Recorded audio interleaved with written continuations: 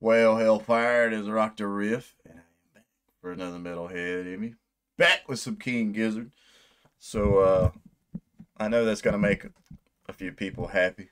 I, I was doing, I was trying to catch up on my community post list of requests, and I did even my normal spot where I've been doing a lot of King Giz. People were commenting like, yo, where's the King Giz? I had planned on waiting for this album to drop so I could knock this album out, and then I will be going to KGELW. Uh, but I guess we pronounce this Chang'E. I don't know with that apostrophe in it or whatever it's called. But I did have Mysterious Higgs, a member, reach out to me and was like, yo, the extended mixes are the bomb, and I can't wait to listen to those.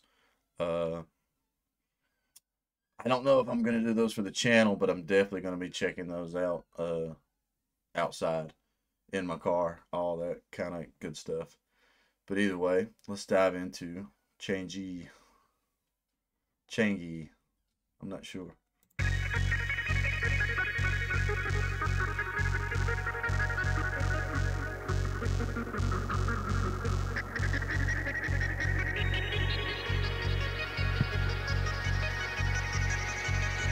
Stu got a guitar in that picture?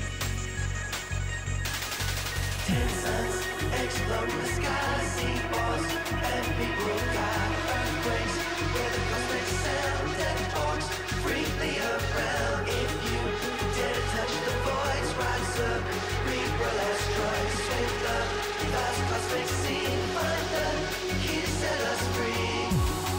Beat the altar, Chang'E, the dreamer of dreams.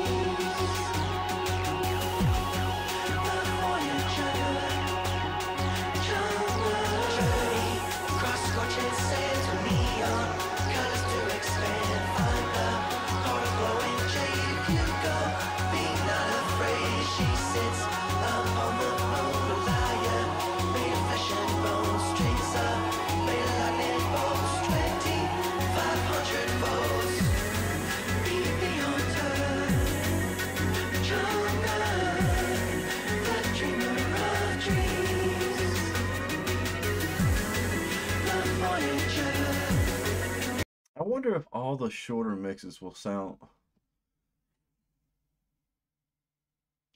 like this. This sounds like a build-up.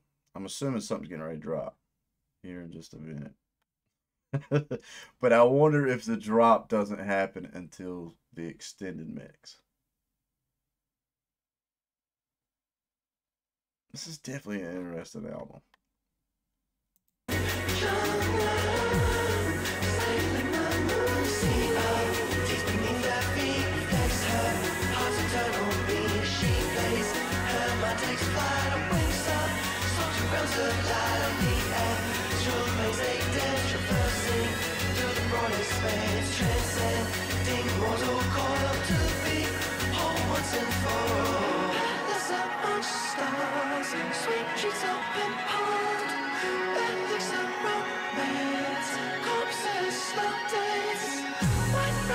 I just realized Cookie had a guitar too.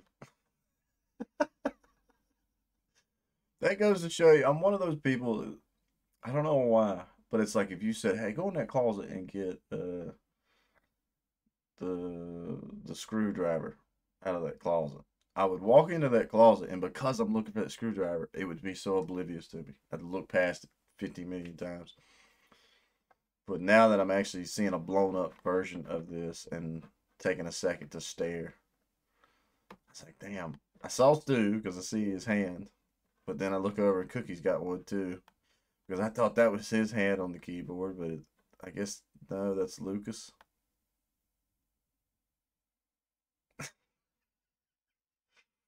I'm telling y'all, not the sharpest tool in the shed.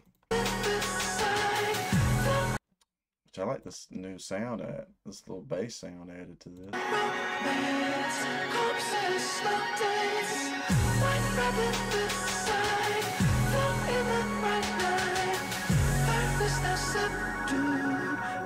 Sun and moon, beat the altar.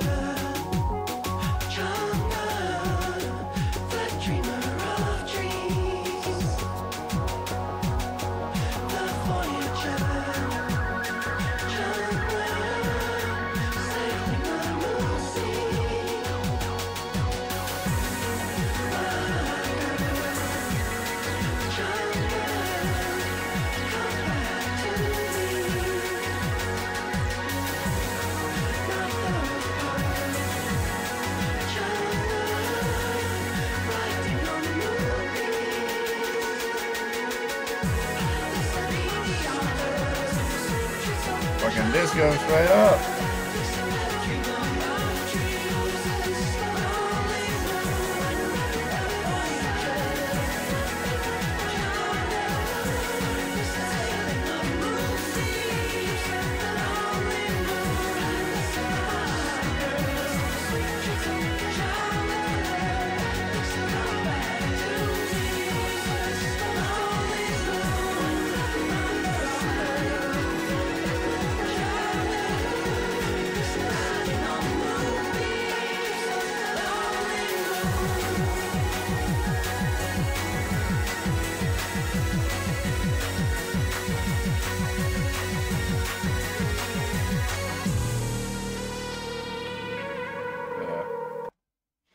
Okay.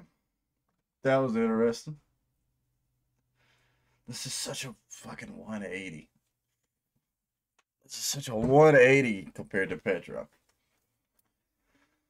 But Mysterious Higgs did let me know that the extended mixes, he said that the extended mixes to him showed more of the tie-ins to Petra.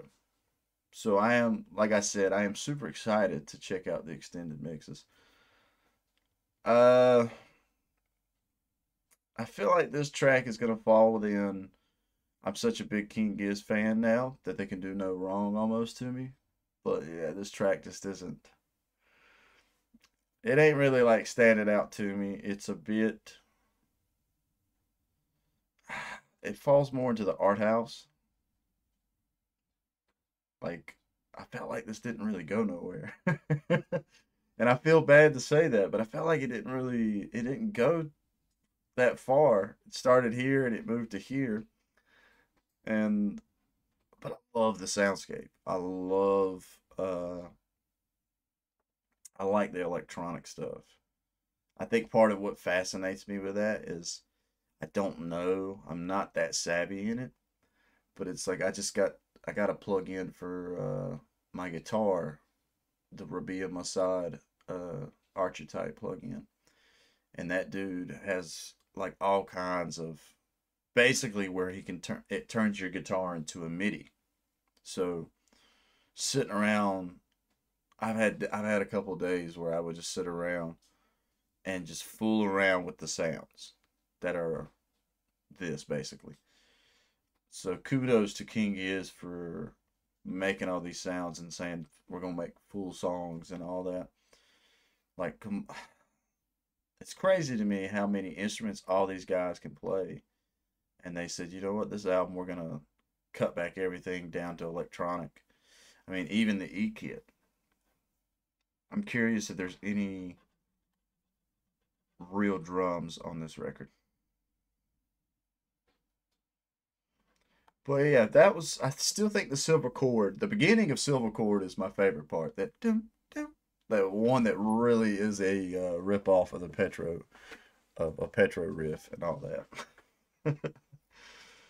But that was interesting. I really dig this album cover. The more I stare at it, I want a set of these square frame, rectangle frame glasses that these dudes are rocking.